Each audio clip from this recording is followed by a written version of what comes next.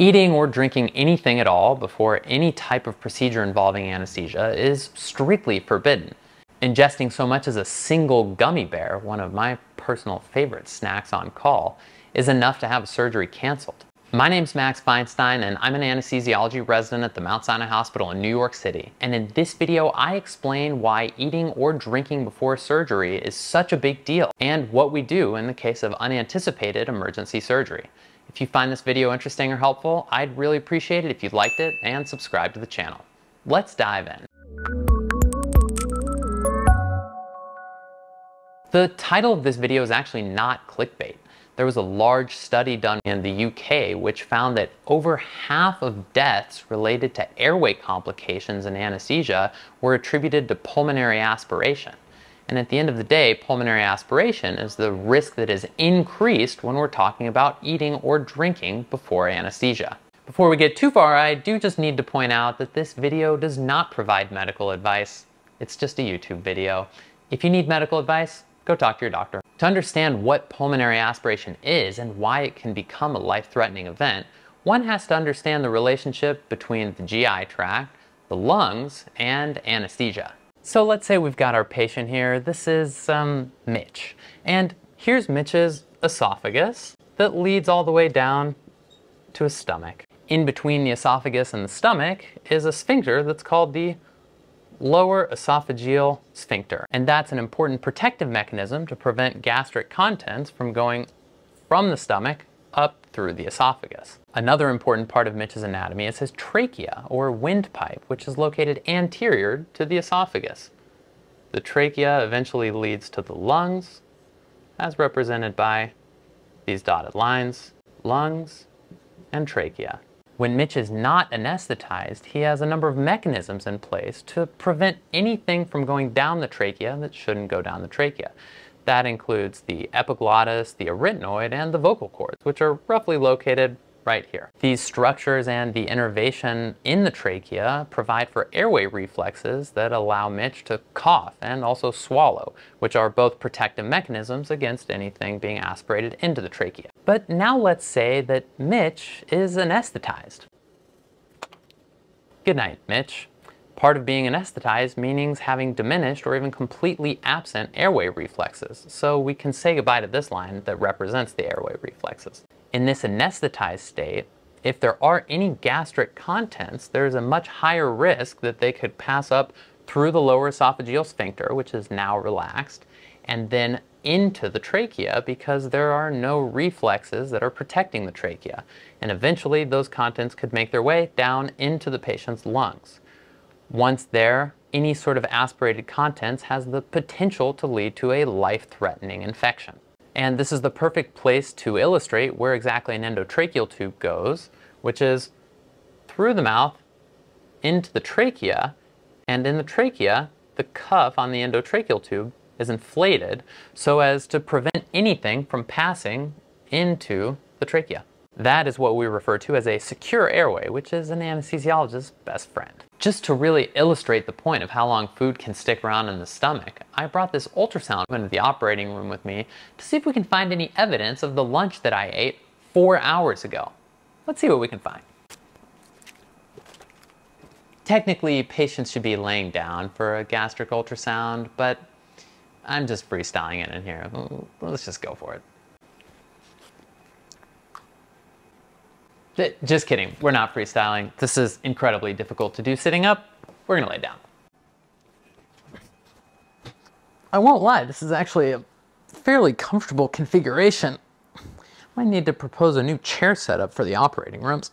So we'll start by scanning the right side of my abdomen to look for the left lobe of the liver, which looks like we found it here. And we'll keep on moving over to the left, and the antrum of the stomach should bring itself into view. And that is what we are looking at right in the middle of the screen. I'm continuing to scan to the left. And as you can see, my stomach is filled with, well, it doesn't look like its original form, but yes, this is 4-hour-old pizza. Doesn't quite look as appetizing as when I first ate it. Anyways, gastric ultrasound can be a useful clinical tool for determining whether there are any gastric contents before you induce anesthesia. This is actually a research area that's actively being studied by doctors Mark Sherwin and Dan Katz here at Mount Sinai Hospital. All right, well, I should get up before someone walks into the operating room. It'll be awkward.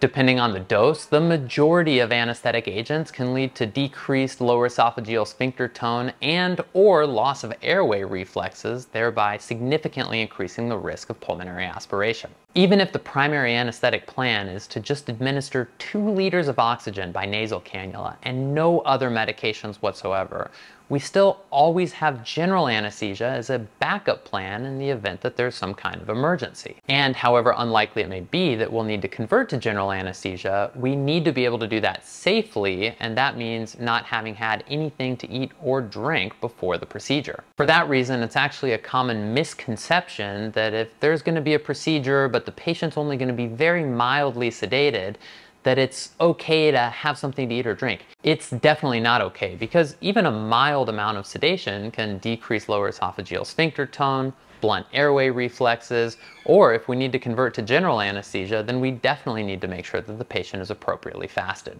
In cases of emergency surgery, then of course we'll bring a patient back to the operating room and anesthetize them, even if they're not appropriately fasted. And the decision to do that really just comes down to weighing the benefits versus the risk. So for an emergency, the risk that we're weighing is that of pulmonary aspiration, and the benefit that we're weighing is going back to the operating room as soon as possible to address whatever surgical emergency brought the patient to the operating room to begin with. In these cases of emergency surgery, there is one strategy that's frequently employed to at least theoretically reduce the risk of pulmonary aspiration, and this is called an RSI, which stands for rapid sequence intubation, or rapid sequence induction, or rapid sequence induction and intubation, depending on who you ask. Basically, the concept with an RSI is that you go as quickly as possible from pushing your induction dose of anesthesia to having an advanced airway in place, meaning an endotracheal tube with the cuff that's inflated on the end. This provides airway protection. The contrast to an RSI is just a standard induction, which is often characterized by taking some time after pushing the induction medication to make sure that you can mask ventilate a patient before attempting to intubate them. For a patient who's appropriately fasted, it should be safe to mask ventilate them without an endotracheal tube in place. However, for someone who's not appropriately fasted, then this is a time where there's an extremely high risk of aspiration. Given that we have the ability to do an RSI, the question becomes, why not just let everyone eat and drink before surgery, and then we can just RSI everybody so we don't have to put them through the discomfort of fasting beforehand? The reality is that an RSI is not a particularly reliable way to ensure that a patient won't have an aspiration event on induction of anesthesia. And this is borne out in the literature, and in fact there's a recent study that demonstrates that not only does RSI not have any effect on the outcome as far as pulmonary aspiration is concerned, but RSI actually increases the amount of time that it takes to intubate a patient.